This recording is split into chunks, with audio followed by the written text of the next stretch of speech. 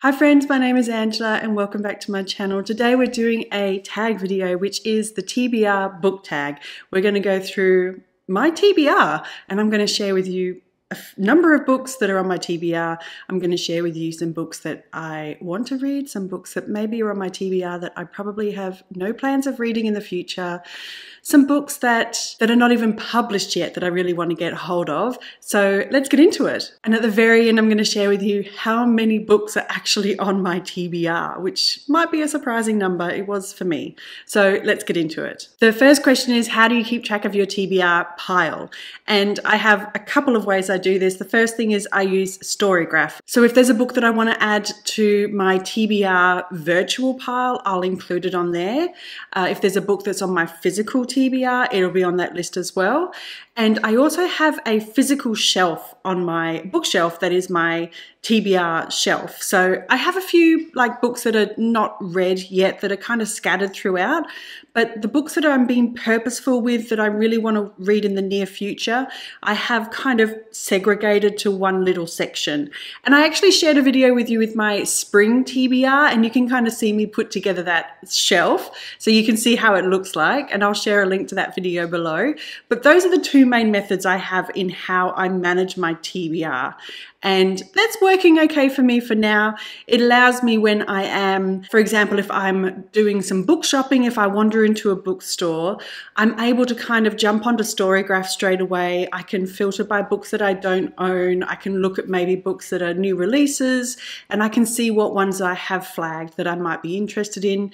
Likewise, if I'm in a secondhand store, I can look at books that maybe were published a while ago that might be in there. I can have a look and see if they've got those in stock. So that works for me in being able to keep a track of what I want to buy, what I want to bring into my home. Is your TBR mostly print or ebook? 100% print. I don't read ebooks at all. I don't have an e-reader. I have an iPad, which is about 15 years old. So it's probably a first or second generation iPad. And I don't even think I have a charger for it. So it's all print. How do you determine which book from your TBR to read next? This is a bit of a mishmash answer. I kind of go with mood generally. First of all, I try and stick with that TBR shelf that I have, and then I go with mood. But sometimes there's a book that is seasonal. Sometimes there's something that is topical that I want to read. At the moment, I'm doing a little project for something I want to share with you guys. So that is kind of leading my reading at the moment. It's less mood-based and it's more project-based. And that's how I'm guiding my TBR at the moment, is I'm kind of being led by those two things. It's either what's on my spring TBR shelf or what is being led into this project. But that said, I'm reading a couple of books that have nothing to do with those things, that have just come my way by happy accident, and I'm happy to pick those up too. So that's kind of how it happens. A book that has been on my TBR for the longest. I'm not 100% that this has been on there for the longest, but it's got to be pretty close. And that is Anna Karenina by Leo Tolstoy. Now I know this has been on here for a long time because I have a bookmark in here. And the bookmark has a date on it. This is from Oprah's book club. And I don't know if it's actually marking where I was in the book. Anyway, the bookmark is great because it actually has the cast of characters. It has all of the names of all the people. It has who they are, how they're related to each other. And then it has like a reading plan on here as well. It was really good.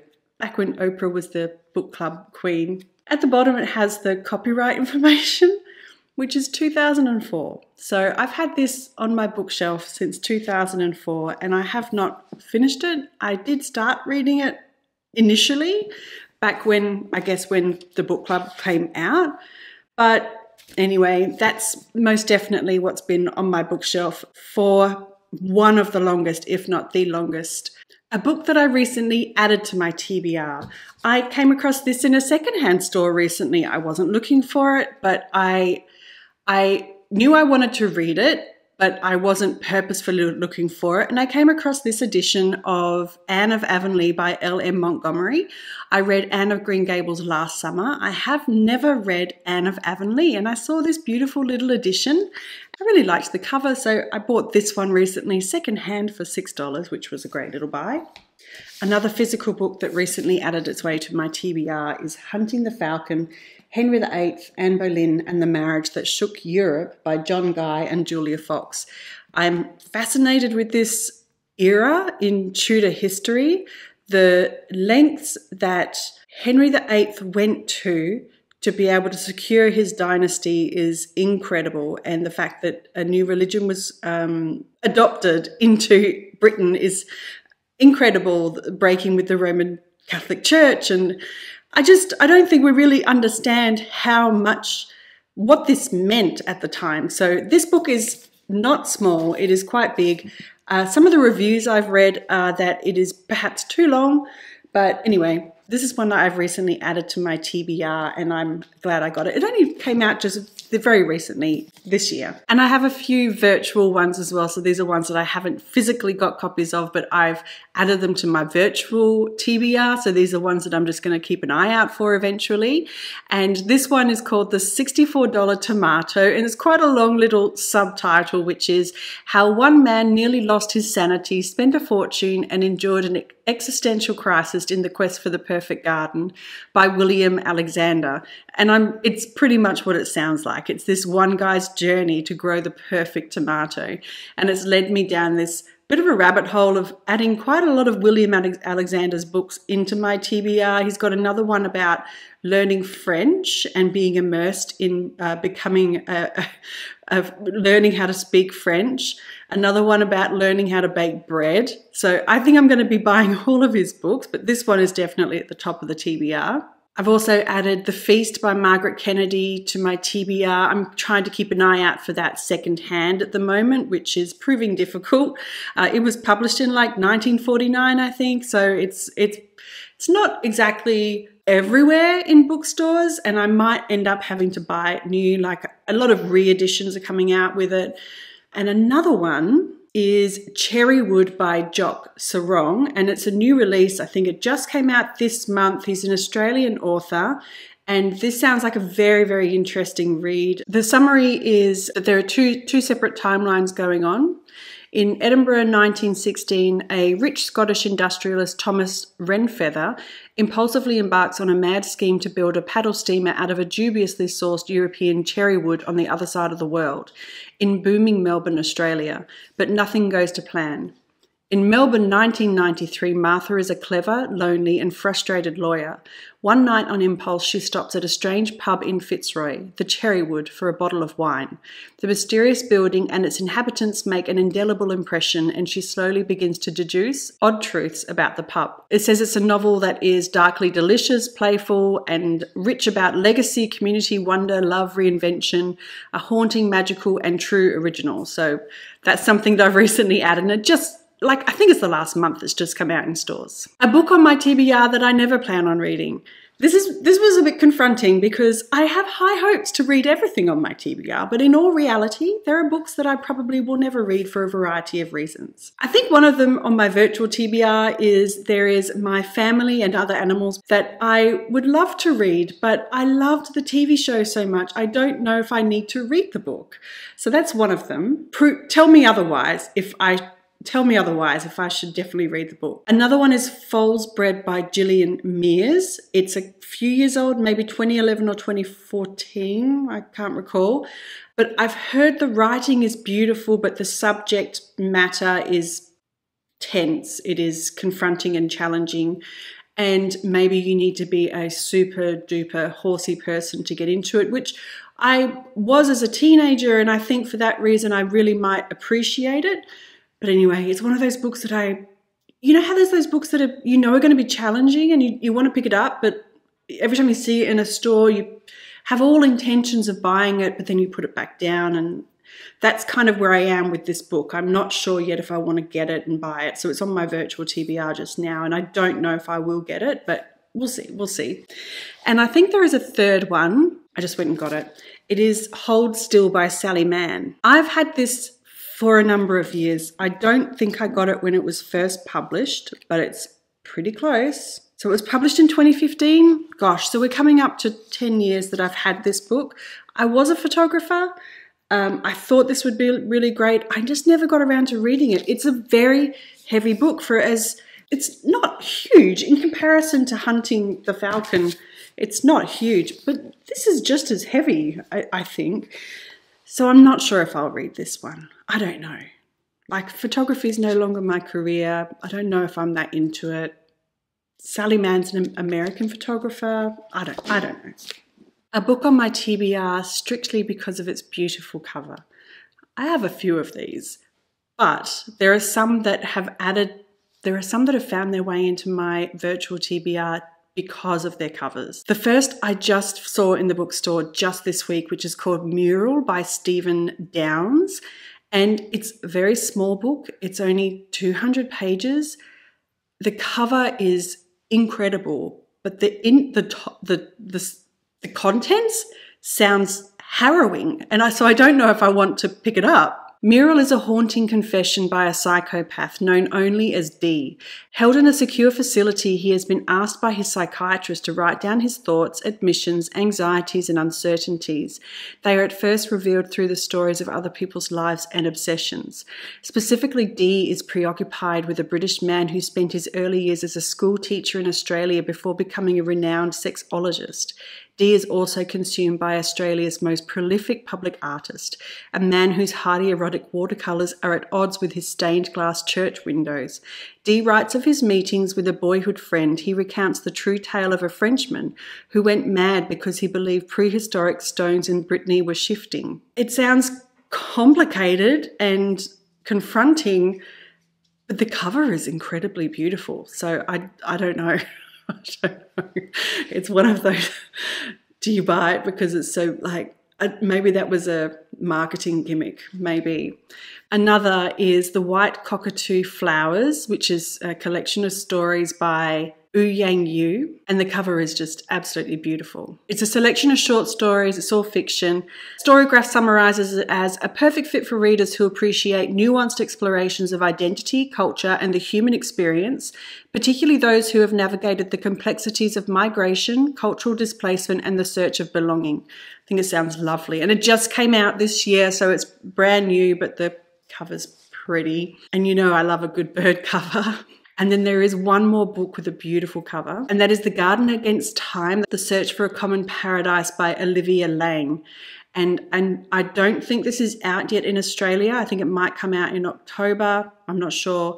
But the cover is just beautiful artwork. And this is a little summary. In 2020, Olivia Laing began to restore a walled garden in Suffolk, an overgrown Eden of unusual plants. The work drew her into an exhilarating investigation of paradise and its long association with gardens, moving between real and imagined gardens from Milton's Paradise Lost to John Clare's Enclosure Elegies, from a wartime sanctuary in Italy to a grotesque aristocratic pleasure ground funded by slavery. Laing interrogates the sometimes shocking cost of making paradise on earth. It sounds like a really beautiful deep dive into the whole concept of gardens and why we create them and, you know, creating these little Edens. And I would really like to get it. I think it would be a really lovely companion to the other book I shared with you a while ago called Why Women Grow, which was another one based in England. Anyway, I definitely was attracted to this one because of its cover. An unpublished book on my TBR that I'm excited for. I've actually pre-ordered 2 books. The first one is Dusk by Robbie Arnott. I haven't read a Robbie Arnott. He's an Australian author. He is very well known for a bit of magical realism, you know, like plants talking and that kind of thing. And I'm not sure if I'm into it, but this new book of his sounds interesting. In the distant highlands, a puma named Dusk is killing shepherds. Down in the lowlands, twins Iris and Floyd are out of work, money, and friends. When they hear that a bounty has been placed on Dusk, they reluctantly decide to join the hunt. As they journey up into this wild, haunted country, they discover there is far more to the land and people of their highlands than they imagined. And as they close in on their prey, they are forced to reckon with conflicts both ancient and deeply personal. It's giving me some North Woods vibes, and I'm I really want to get a Robbie Arnott under my belt. I really, really do. He is one of our most popular writers, and I think there's a reason for it, but I've been afraid to read his books for a while. But he does write about nature, and I think I love nature writing, but it's just that magical realism a little bit that frightens me. So anyway, this sounds like it might be up my alley. I've pre-ordered it, so we'll see how that goes. Another one that I've pre-ordered is 1,000 Feasts from Nigel Slater, which is a collection of memoirs, and I think it might be coming out in time for Christmas. Nigel Slater's writing is just beautiful. I really do love it, and I remember watching a lot of his cooking shows, and his writing, I can hear his voice in his writing. So I really do enjoy that. I've got that pre-ordered as well. And a third one I think that I would like to I want to see it and hold it and have a look through it first before I commit to it, is called Kitchen Sentimental from Annie Smithers. And it sounds like it's a collection, again, a similar collection of memoirs along with recipes, but I would like to flip through it a little bit because it could be very similar to the Nigel Slater book. A book on my TBR that everyone has read but me. There's a few because there's a few. The first one I would have to say would be James by Percival Everett. I think the last time I read en masse with people was probably Harry Potter, experiencing that together, getting my book when everyone else got their book, reading my book with everyone else. But I hesitate doing that now. I like to take my time. I'll wait until everyone's done it and then I'll read it. I don't like being pushed into these things, so I will take my time. I will read this when I'm ready. This is most definitely something that everyone has read. I am saving this up for summer. I don't know why. I'll probably just pick it up when the moment strikes, and I'll be happy when that happens. So that's definitely one I feel everybody has read but me. Another is The God of the Woods by Liz Moore. Again, I'm saving this one up for summer, and I think this will be perfect for summer. I've heard incredible things about it as well. So I'll just sit on that for a little bit. And I think probably if I had to select a couple of other books, it would probably be East of Eden. I feel like all y'all Americans read East of Eden this summer for you guys. You guys were reading it like it was going out of fashion. Everyone read East of Eden. And so I feel like maybe that will be my summer. Well, I've got it on my spring TBR. You all read it. You all read it. And maybe Emma, maybe like a Jane Austen, Emma. I have not read that all the way through. I've read maybe a quarter of it. But yeah, so there's 4 books that I most definitely think that everyone else has read but me. A book on my TBR that everyone recommends to you. I honestly can't think of anything that everyone recommends. I definitely get a lot of echoes when I start to talk about certain books. So maybe something in here, you guys will be like, read that, read that. Oh, Charing Cross Road, you guys were like all over that. You guys were all like, read that book. And so I did, and I loved it. A book on my TBR that I'm dying to read. Okay, well, without going over these ones again, I have a few books. The Other Valley, I've been waiting to see this on the bookshelf. I haven't been able to find it on a bookshelf for a while, by Scott Alexander Howard. This sounds quite interesting. I feel like it might be a little bit science fiction-y, but I'm here for it. From what I understand, it is a book with a couple of parallel universes. So there's a town in the center of this area, and then there's 2 towns on either side of it, and one town is in the past and the other town is in the future, and there is a young girl at the center of it. I'm glad I finally got hold of it. Rare Singles by Benjamin Myers. I have been gatekeeping this for a few months because, again, this is look at it. And I love Benjamin Myers. I really, really do love Benjamin Myers. It is such a slim little read. This is a poolside beach read if ever I saw one. I think this is a little different from him because it's actually set in America, maybe, whereas all the other ones I've read of his are set in the UK or in Britain. So anyway, Rare Singles by Benjamin Myers is definitely one that I want to read. And this one just recently arrived, which is Walking with Sam from Andrew McCarthy. This is a memoir, and this is about Sam McCarthy walking the Camino de Santiago with his son, Sam. And I really wanted to read this because my husband just walked the Camino de Santiago for the second time in 2 years in a row. I wanted to read an articulation of how that all felt. My husband wasn't walking it for spiritual reasons, but I really do want to kind of hear a perspective on it. I think it would be interesting. So again, this will be a summer read, I think.